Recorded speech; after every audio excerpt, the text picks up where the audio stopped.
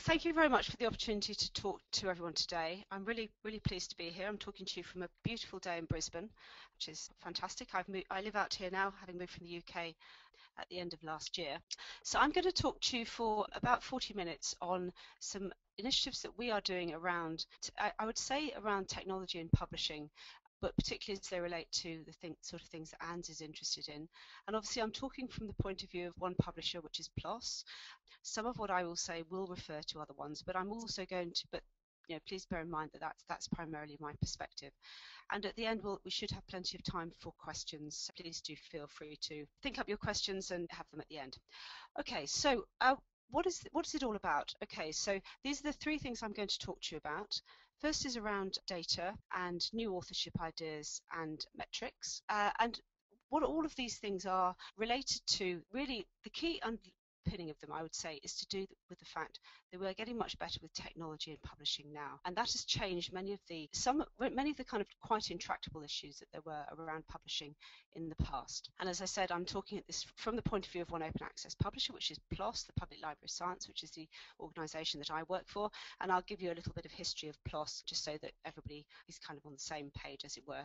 So when I'm talking about the future of publishing, I feel like we need to go back to 2005, and I think that James Boyle, who has written a great deal on the future of the internet, wrote very eloquently back there about the fact that the internet is something that if we tried to invent it today, we probably wouldn't do anywhere near as well as it is right now.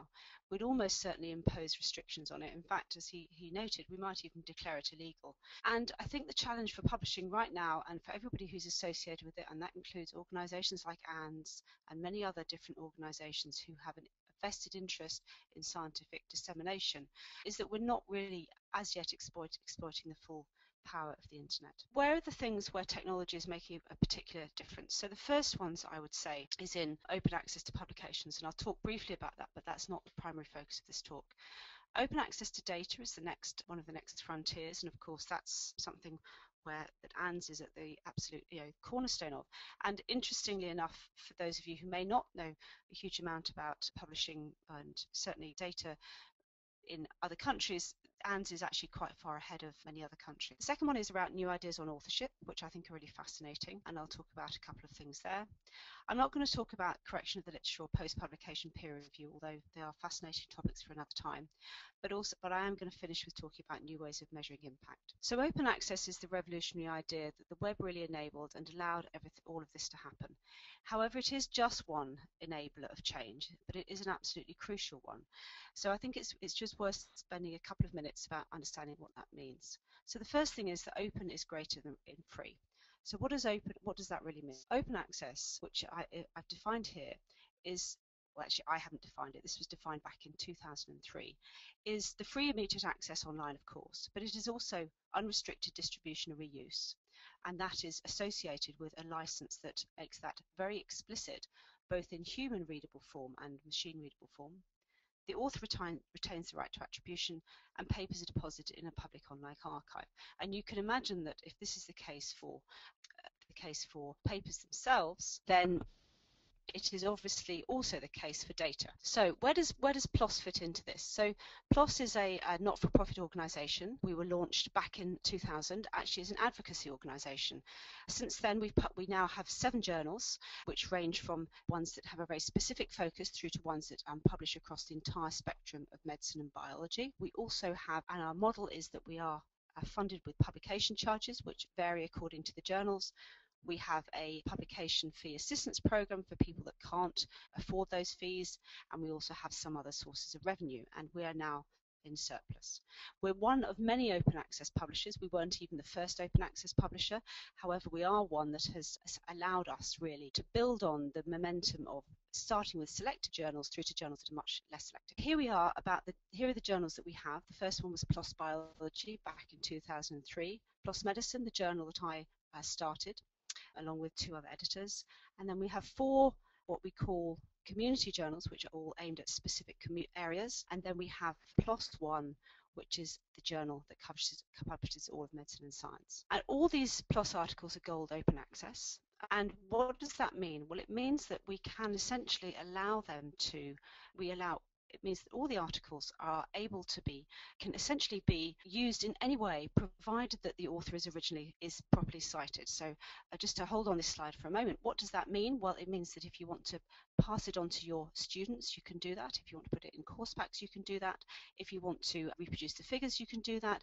And of course, critically, you can use the data from the papers in text mining or in other ways. And so that's why open access is really the cornerstone of where we're getting on to, which is the next stage, is how we move on and discuss data. If you look at that in the context of open access, there is a continuum of open access, and one of the things that PLoS has done, we collaborated with another number of organizations. So we have an online but also a paper tool, and you can use this to look at how open journals and articles are according to a number of different things. So for example, which start from reader rights on the left hand side through to machine readability of both of the article and the data itself. And what you can see here is what the PLoS journals come out with if you look at them in this way. And what you find is that actually we're not fully there with the machine readability on the right hand side. And this is around article being fully available for text mining, but also the data that's associated with it. And why is that such an issue? It's this. The fact is that much of the technology is not quite there yet to have the data available in a form that is really usable in a transparent and seamless way. And that's why the types of thing, again, that ANS is doing by providing ways that data can be stored and passed on and shared is absolutely critical, because this is the type of issue that not one publisher can solve on their own, but even if they have a commitment to it, as we very much do. Okay, so let's move on to data, which is the first of the topics I'd like to cover. We all have this ideal of what a data site, a wonderful research cycle should look like, where we have complete integration of all our data from starting with the very early collection through to the analysis, through to the narrative description, and that it's all stored in an accessible format, that it's linked to the publication, and that it's made available post-publication. This is an ideal that we would like. The truth, we know, is something rather different. There are some very specific things that actually cause this to be problematic. First of all, we are, as a scientific publishing industry, still rather fond of the PDF as the primary method of dissemination. And as we know, PDFs are a pretty terrible way of sharing information. It can be very hard to share the data, even if you want to, because it's in a form that's not extractable. It may not be possible to share because of patient privacy concerns, or because the data is just so huge, or because perhaps you got data from somewhere else. And another very key issue is there is no good metadata associated with the data. So there is a large body of work that needs to be done before we can really get to a position where we can share data properly. And the reason, of course, that we want to do this is because data availability allows all of these things to happen, from the early replication, the validation of the studies, through to very serious questions that we're all addressing as a scientific community now, which are around the reproducibility of research. And that comes down to the really fundamental public trust that everybody needs to have within science publishing. And arguably, one of the problems that we have now is that we don't have that trust because it's simply not possible quite often to assess the data associated with papers and then assess how reproducible they are. So this is why everybody cares about this rather passionately, because it is really fundamental to the research process.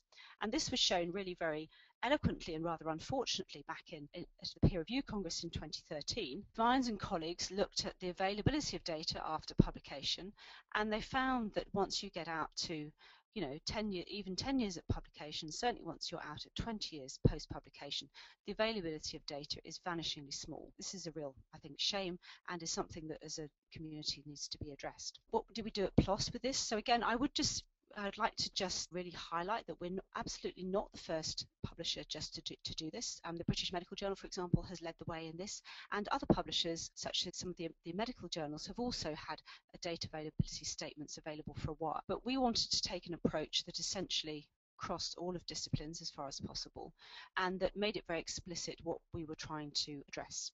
So we've always had at PLoS a fairly strong data access policy, and we have in the past declined to publish papers where there was proprietary information which were based on proprietary data, which the authors were not willing to make available. We felt that we couldn't publish those papers because, essentially it's not possible for us to verify whether or not the papers themselves are sound. This is our starting point. This was a project that began more than a year ago now. It was led by Theo Bloom, who was our biology director of publishing, who now works at the BMJ, and very dedicated group of staff within PLoS who spent a long time not only thinking about individual policies but also consulting about this. And prior to launching the policy on the 1st of March, we had a couple of public consultations about this. We came from a starting point of where we've been quite strong in the past. That was our previous policy. What was our aims of the new policy? Well, it's basically this. We wanted to turn the idea that data was somehow peripheral to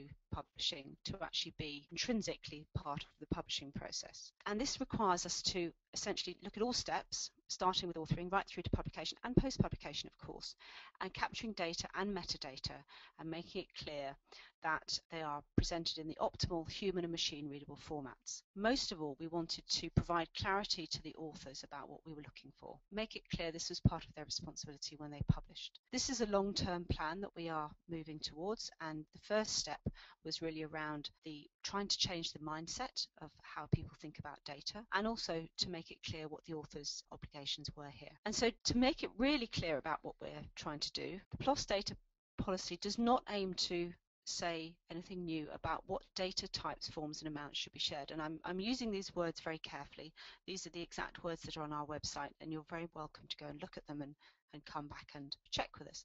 But what it does aim to do is to make it very transparent where the data can be found, and make it clear that it's not acceptable for it just to be in some place that only the author has available to them, for example the author's hard drive or a USB stick. It's much more about clarification at the very beginning, enabling authors to work with third parties to make their data available if that's what it takes. Now, I'm not going to go through this in huge detail. I am more than happy to discuss this offline. I just bring up two specific issues. The first is issues to do with privacy concerns, and this is a very big concern for many of our authors, particularly those who work on clinical data. It also can be an issue around handling of sensitive ecological data, for example. And what we have absolutely asked authors to do is to work with their applicable local and national laws, to take advice from anyone who in their area or use accepted norms in their area, and to make it clear when they are submitting these types of data how they worked with whether it was their funder or whether it was anyone else involved in the study, to make sure that if data could be considered sensitive, how the participants' privacy was preserved or how the data was de-identified in some sort of a way. And so again, we're getting a lot of questions about this. Short answer, there is a way to handle this, but we absolutely understand this is a very difficult area for many authors. A second very specific issue is what do you do if the data is just too huge? And there are specific communities where this is a very big issue, for example around brain mapping, areas around geospatial data collected from Millard's physics experiments would also fall into this. We are committed to working with institutions as far as this is possible. We're committed to working with group organisations such as ANDS.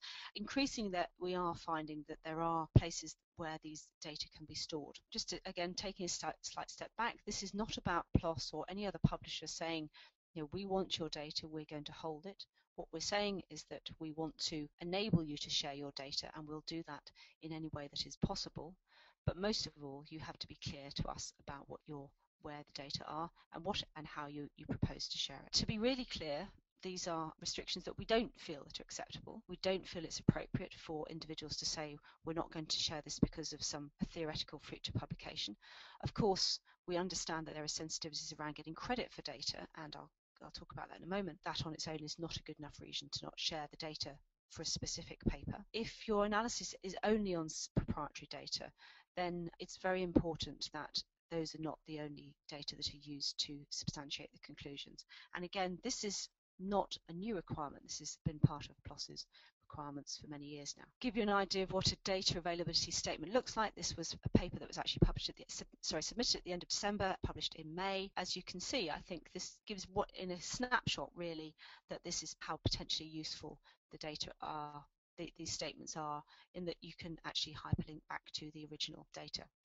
And since we implemented this policy back in the beginning of March, we've had more than 16,000 papers submitted with data availability statements. We haven't published 16,000. We have those ones going through the process. We have a very active group at PLoS, which is helping authors to figure out how to handle these issues. At the moment, we're getting around 10 queries a week, so it's not overwhelming. We're certainly not getting thousands of queries a week, and we feel confident that the data, this is something that authors are beginning to understand as a requirement and beginning to respond to, but we're absolutely committed to working with anyone who has specific questions. So please, I would say, if there's a message, another message to take away from this webinar is, if you have questions, please ask us. Please don't just assume that it's going to be problematic for you. If you don't have a place that you can store your data that's available with your institution or national, there are organisations such as DRIAD which are working to provide places for data to be stored. And these are the big questions I think that we all need to address as a scientific community. Many of them can't actually be just addressed by publishers. I think the third one I would just highlight particularly is giving academic credit for data reuse and data sharing is really important, and is something that absolutely has not yet been worked out by either institutions or by funders, and I think will go a long way to helping authors feel much more comfortable about sharing their data. I'm sure anyone here could come up with many more questions. I'll just leave those there as something for you to think about, and we can perhaps come back to them at the end of the webinar. Okay, so I'm now going to turn to author identity. I'm sure, like everybody on this call, or many of you on this call, you'll have nicknames associated with your names. If you're lucky, you'll get your names right most of the time. That doesn't always happen to me. If I'm thinking about my identity as an author, these are just 3 identities that I've been listed on in various places in various publications, and that's before I even contemplate using my married name, which actually I don't use, for one of these reasons, which is that a long time ago I decided that it was important to attain some continuity, that I didn't change my name. So I have a name that's not hugely uncommon, but it's certainly not as common as many individuals. If, for example, you do a quick search on PubMed of a name that is relatively common, so somebody with the surname Wang, what do you find then? You find that the first 4 papers come up with 4 completely different author IDs. It's clear that it's not the same author, because the person is going from cell biology and mitochondria through to urology. These are clearly not the same individuals. But it gets even worse when you start to look into high energy physics. So this is another paper which includes an author with the same name, and this is, as often happens with physics papers, has hundreds of authors. I didn't actually count them all, and somewhere buried right down in the middle are 2 authors with the same name, and they're just one of many. It's an extreme example, but a not uncommon example of why authorship is so problematic nowadays. What can we do about this? So this is really a plea for everyone to think about the need to identify themselves uniquely. I like to think about ORCID as a DOI for people. ORCID has a great tagline, and I think it goes to the heart of what they're trying to do here, which is connecting researchers to their research in a way that is completely identifiable, is completely trackable, and that is permanent. As the scientific literature expands, this is becoming a critical problem. It's not just a problem for authors, it's a problem for institutions who want to be able to identify their researchers. It's certainly a problem for publishers. It's a problem for funders, because they want to know what their academics are doing. And in the end, one can imagine that it might turn out to be in the future where we are looking at how we all have our identity online with multiple sources of information, including blogs, for example. It may even become important there. So this is the ORCID site. It's very easy to use. I just took a snapshot from it recently.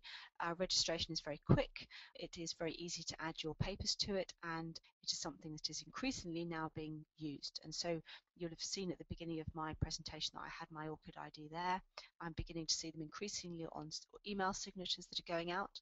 We are now encouraging individuals at PLoS to submit them as part of their publication when they submit their publications, and it may well be in the not too distant future that we start to require these, but at this point we're at the point of encouraging them. So what are the core functions I would say that ORCID does? Well, these are what they describe as being their core functions. And the first is this registry, and the second, which is even more important, is having APIs that support system-to-system communication. And so this is where the power of having a unique identifier lies, and this is where it will, I think, potentially provide most value. So this is what my ORCID ID looks like. It goes right back to papers that I published 10 or 15 years ago through to more up-to-date ones. There's an ability to put keywords in, for example. You can import from multiple data sources. And I think if you're thinking about what the advantages of this are, I think they're very clear. ORCID is a not-for-profit organisation. It is funded by a coalition of publishers and other organisations, and it may well be in the future that it gets funding from, for example, for institutions. And the importance, really, I think, of this can't be underestimated at this point, particularly as the literature begins to expand. So if you feel after this talk it's worth going and having a look at ORCID, I would really encourage that. The next part of what authorship is about really understanding who did what, and this again is where ORCID is a building block through to a larger issue. And I think perhaps if there's one theme that I'd like to develop is that right at the beginning I said that technology is something that allows us to do different things publishing in a very innovative way, and to do that you have to have building blocks that underlie that. So one of those is around unique IDs. So I just to illustrate the complexities of who does what on papers, this is a paper that I just picked very randomly from PLoS Genetics. It was published a couple of weeks ago. It's got 33 authors. Yeah, it's a fairly complex paper. Who did what on it. This is what the author contributions look like when you look at it. And although obviously this is completely accurate with regard to what they did, it doesn't give me as a reader a very clear idea of what each of these individuals did. And so a number of groups are thinking about different ways of working with authorship and moving towards something that is closer to a proper contributorship. Now, contributorship is something that has been thought about and discussed for quite some time. It originally started more than 20 years ago with Drummond Rennie, who is one of the deputy editors at the Journal of the American Medical Association, suggesting that this is what, instead of just having authorship according to 3 or 4 specific criteria, that you actually asked authors to describe what they did. The difficulty is, as you see, is that in complex papers like this is what you end up with, and it's really hard to actually know what people did. And of course this is not, and let alone have it tracked or attached to anything very electronically. So there is now a movement to try and improve on contributorship. This has been led by a group out of the Wellcome Trust in the UK, also academics from Harvard University, and PLoS has also been involved in various stages. And the idea is that we should really, as a publishing industry and authors, think really what we're trying to achieve when we think about authorship, because of course a name on a paper is the credit, it's the currency of academia nowadays, and messing with it I think is something that has to be done, or changing it has to be done very carefully. And so this group has got together to come up with a tool that essentially will allow easy entry of contributions. Most importantly, it provides a consistent language to describe contributions across a number of different specialties, and then it automatically generates a contribution statement. And because that's electronic, and because as one goes forward, one can imagine that it's linked to ORCID IDs, etc., all of a sudden you're in a position to really be able to understand what individuals did on individual papers. And so expect to see more in this area in the future. I'm going to now move on to the last part. I'm going to talk about article level metrics, and then, as I say, I'll leave some time for questions at the end. I don't think many people would agree that having journal metrics in this day and age is a very good way of assessing what an article, how appropriate an article is, how good an article is, whether it's relevant to your field, etc. When I talk to authors about how they search for papers that they want to read nowadays, the number of people who go start a journal table of contents and religiously read through it all is vanishingly small. A large number of people start really with don't even start with specialist search engines, but start with, for example, Google. And so we clearly have to do a much better job of allowing the articles to speak for themselves. And the idea behind this was really what generated the PLoS article level metrics program, which has been now going for about 5-6 years, and was one of the first programs to systematically generate article level metrics. What are we particularly trying to do here? Well, this is a statistic or a set of statistics that always gives me pause when I look at it. So this is a slightly old slide now. It's back from 2012, but it then was essentially was the entire corpus of PLoS papers that we'd published up to that point, 63,000 papers. And if you want to look at the activity around the paper and you're only looking at citations, you're only looking at about 0.3% of the activity. So 300,000 citations, and that's on Crossref. The same would be true for Scopus, for Web of Science, etc., versus 124 million page views. So you can see there is a large possibility there for actually looking at what the individual activity around papers is outside of just citations. And so if you look at this in a little bit more granular data, this is data that is more recent. This is up to January 2014. If you look at the activity that happens in papers, what's quite interesting is that, for example, so this is the entire corpus of papers. This is 100,000 papers now. As you'd expect, 100% of them have had views at PLoS. That's kind of a relief. 98% of them have been viewed at PubMed Central. You remember that PubMed Central is the place where the papers are archived. A high proportion of papers, 90% of them, have been shared on sites such as Mendeley. A quarter of them have been shared on Twitter, 29% on Facebook. A lot of activity, some of them, some more relevant to some community than others, and some where really there's only very specialist interest. And so, for example, the Reddit number at the top is quite interesting. In fact, it probably would not be the case now. It's 0%, but that's only because it's rounded down, as it were. And so what we're seeing is, if you want to pick a range of ways that papers are used and accessed, etc., focusing simply on citations is kind of a rather small thing to do. This is what we've done at PLoS. We have a tool called ALM Reports, which is anyone is able to use. Just to give you a highlight of what these look like, this was a screenshot I did recently, taken from papers, a selection of papers from one Australian university. I'll just walk you through what this means. Colours relate to which journal they're published in. The size of the citation, the size of the bubble is the number of citations. Along the bottom we have the age of the paper in months. Up the side we have the number of total views. So what you start to see is very interesting patterns emerge when you look at papers like this. And so, for example, the one at the top, which has had the most number of views, was published in PLoS 1, which is orange colour. It's had a relatively few number of citations, so it's only had three on Scopus. That we don't, in this little box, share the full range of all the citations we have. We just give a snapshot of it. But as you can see, it actually is a paper where this is likely to get high readership, not just from the scientific community, but also from people who are involved in perhaps conservation but who are not academics, and also from the general public. It's looking at issues around conservation, the red list of endangered species and ecosystems. So very interesting and likely to be of high public interest.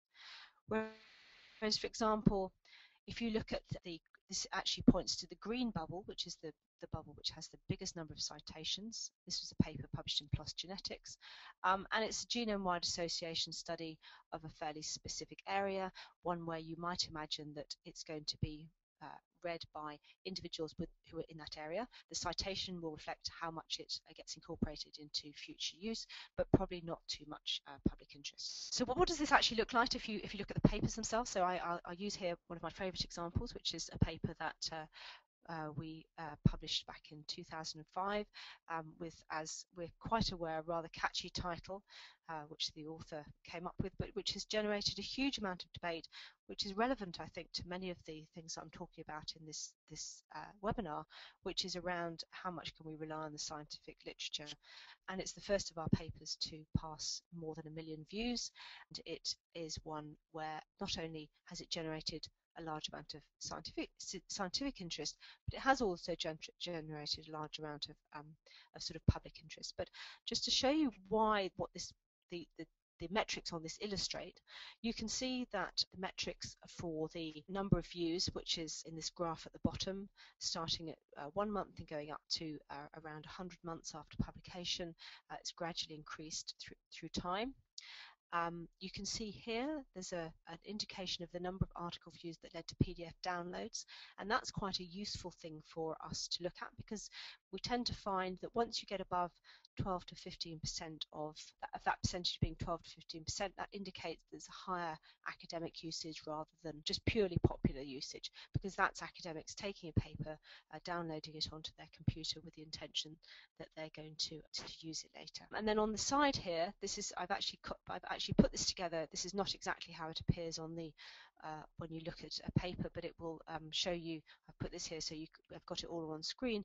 Is the number of citations, and as you can see, we present them across a number of different sources, where the paper's been saved, SiteUlite, Mendeley, and discussions that are ongoing. And these range from Wikipedia through to Twitter, through to Reddit, through to various other places, and it gives a very interesting, I think, snapshot of the activity of a paper. That's one thing that you can do with the metrics, but you can also use the metrics if you set up searches within our system to give you an idea, if you're looking for something in a particular area, whether a paper, how has the paper been, which are the papers that you should be paying attention to as an academic.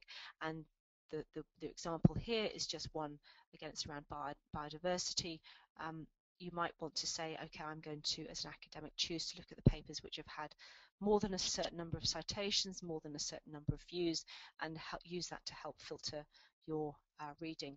And if you're particularly interested in the number of papers of those metrics for a university, you can also use it to filter papers that way. So this is a search that was done, papers from the University of Oklahoma. And then the final thing that we're using metrics for at the moment is expanding post-publication.